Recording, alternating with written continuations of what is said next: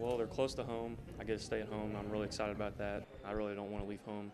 And it doesn't get any better than that. I get to stay at home and play college basketball, so I'm really excited. I think my specialty is shooting three-pointers, so that's what I'll focus on in college, and that'll be my strong suit. I think that's something part of the adjustment and transition to the next level is using what you're good at, and I think that's something we're going to play to is his strengths and his ability to shoot and score, and that's something that we're looking forward to right away is his impact as a scorer.